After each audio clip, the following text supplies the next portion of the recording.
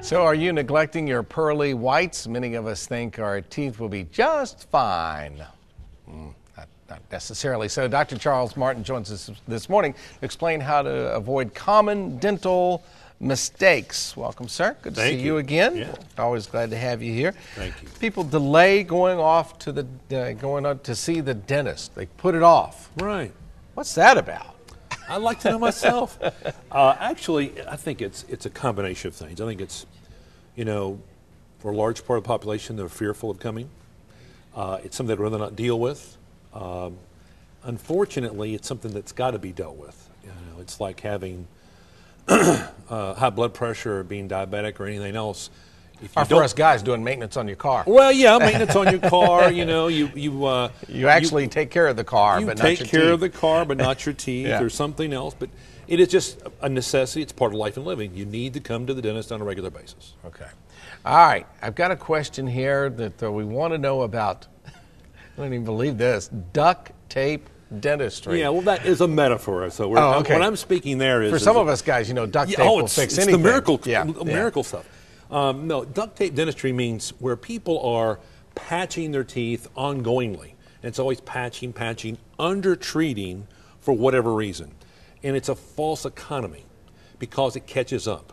And it then causes someone to spend more than they would have to. And we talked about the car and an oil filter. You can buy an oil filter and change your oil, or not buy an oil filter and not change your oil, and you buy a new engine. Yeah. Well, if you don't do the same type of thing. Okay. Duct tape dentistry. I like that. Yeah. All right. How can you find the right dentist for your particular dental needs? Okay. Well, first of all, you should find a dentist that you like. Somebody you can feel like you can be a friend with. Okay. Somebody you can trust, that you appreciate who they are and what they are, and they with you.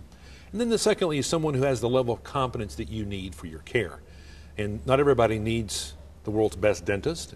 There's different levels of it. In our practice, we work with people who have big problems, who have very strong cosmetic needs or functional needs. People have lost a lot or some of their teeth. And so we're there about helping people with big problems specifically for those people, or people very fearful.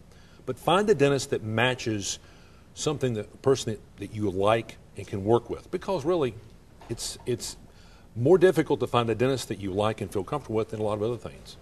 All right, so you find this dentist and if you got big problems, like the kind of stuff you specialize in, obviously, then you're the guy for them, and you seem like a likable guy to me. Well, we like having you here every once in a while. I like you too. Okay, what do you do to preserve and protect your teeth? Is there something we do that we haven't heard before? Is it pretty much the same basic stuff? Well, I think there is much of which you've heard before. Brush and floss. And by the way, only 8% of the population flosses on a regular basis. 8%, pretty bad statistic. We're gonna show a picture here. Can we show a picture? Sure, and this is something you brought with us. Yeah. Explain this before and after for us. Well, this is the lady who wanted to have a smile that she was proud of, and that she didn't like how she was smiling, and didn't like how her teeth showed for the frame of her face. And so I think we did a pretty good job in helping her regain her She seems pretty happy with it. Yeah, that's I right. think she likes you. We like her too. Yeah.